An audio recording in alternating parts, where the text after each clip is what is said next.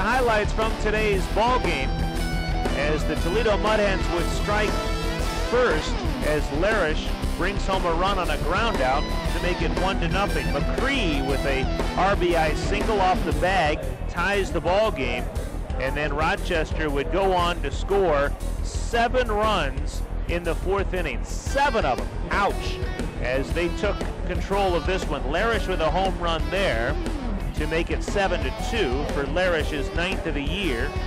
And then it was Leone with an RBI base hit here, bringing in Casper Wells. But then Rochester would keep on adding to their hit total. This is Dinkelman with an RBI base hit, making it 12-6. And that is your final score. 12-6 is the final score today. The Rochester Red Wings a winner over the Toledo Mud Hens. So Toledo falls to 37-29 on the year. And for Rochester, they improved to 28-38 on the season. That's going to do it for today's broadcast. For my broadcast partner, Jim Weber, this is Jason Griffin again reminding you the final score of today's ball game, Rochester 12 and Toledo 6. Have a good night, everybody.